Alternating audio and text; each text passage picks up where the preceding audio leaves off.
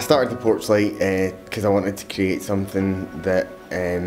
mixed food and music and just the chance for people to mingle or to have something special for themselves.